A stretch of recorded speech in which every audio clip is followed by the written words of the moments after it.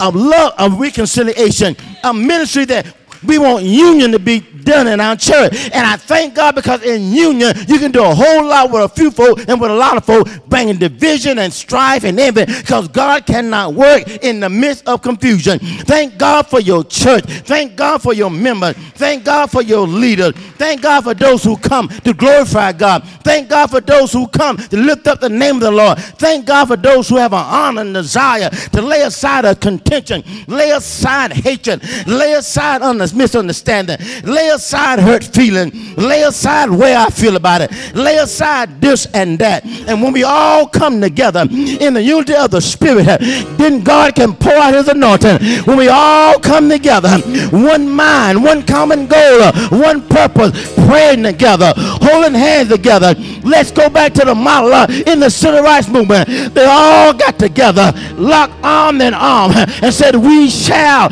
overcome. We shall overcome someday. Deep down in my heart, I do believe we shall overcome. Can I take that same model and put it in the G.I.F.T church? We shall overcome. Deep in my heart, I do believe we shall overcome if we get together, one mind, one heart. Let's save one person at a time. Let's save one family at a time. Let's save one soul at a time. Let's get together and one mind. And when we all come together, the power of God, the anointing of God will fall on the church. In Acts chapter 2, the Bible said they all met together to try to get on the Holy Ghost and wait for the Holy Ghost.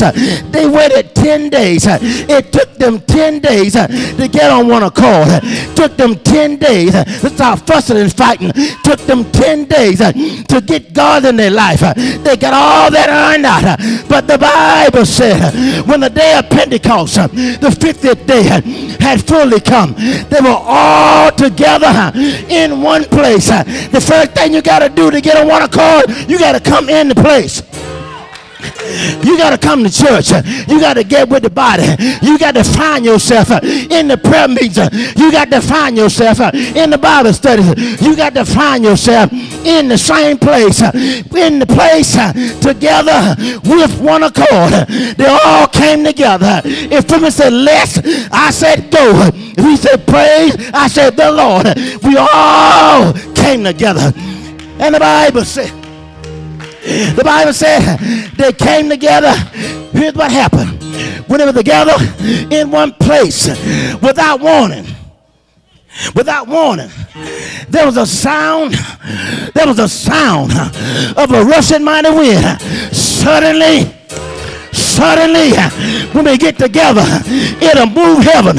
Suddenly, when we pray together, God began to pour his power. Suddenly, without warning, they came together. They heard. I said they heard. You got to understand, when we get together, we can hear something. When we get together, God will talk to us. When we get together, God gives us revelation and knowledge. They heard. What they heard? A sound of a rushing mighty wind. Wind denote the power of God. Wind denote life. Wind denotes breath of God. Somebody say amen. I want to hear the breath of God. They heard the sound of a rushing mighty wind. Nobody knew where it was coming. Nobody knew where it came from. Good God Almighty. G.I.F.T.